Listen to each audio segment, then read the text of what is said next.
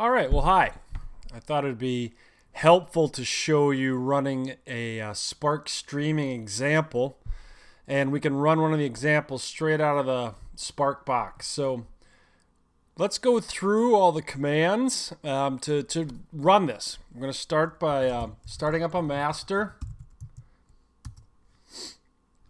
and then shortly after that we will start a worker by calling start slave and then pointing it to my local machine.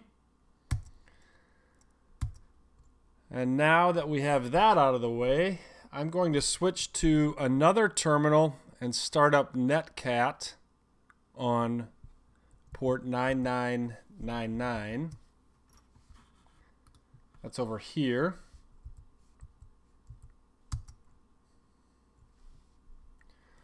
All right, and then we can run the example. Spark provides a nice script called run example, and we can even shorten the package name to the actual examples. And this one we're going to do network word count. It expects 2 arguments, local host or any host name, and then the port, and that should start up. We'll wait for it here for a second. And now we can see it's running, and if we start typing in some words like hello twice, we should see that twice over here. There's the count twice. If we say hi and hello, we'll get 1 each because that's a word count.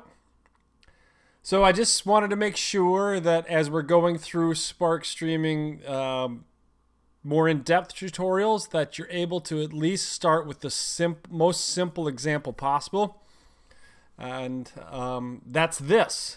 So I'm going to wrap it up here, and then I'm going to start up another screencast where we can take this example and we can take it another step further. So check back for that next video.